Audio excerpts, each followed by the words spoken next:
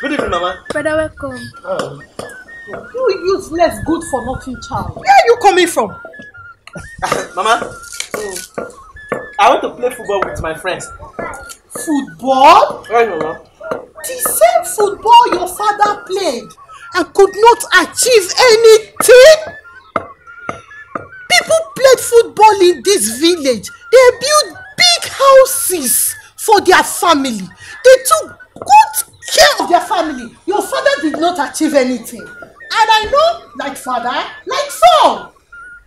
See the way he's looking at me. Look at the way he's looking at me. It will never be well with you. You will die the same way your father died. May Amadio has strike those your ugly eyes. Mama. May you not be as useless as your father and your brother. Eh? In fact,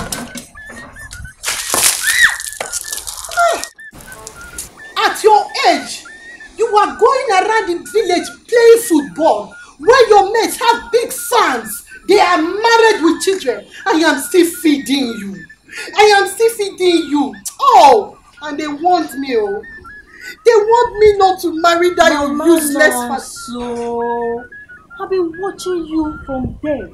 Really curses on your child. Bia. Is it your child? Is it not my child?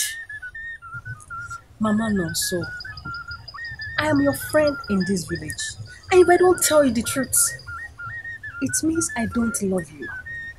Mama Nonso, I am a mother like you. We carry these children for a good 9 months. It is the joy of every parent to see their children prosper. What will you gain if you see your child useless, wayward, suffering, or even blind in future? Even the gods of our land forbid curses. There is power in our tongues as mothers.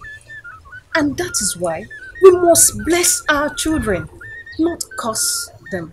Because curses have negative future effects on our children. Mama Nonso, I beg you, bless your children and do not curse them. Brother. Mama Nonso, I beg you, bless your children and do not curse.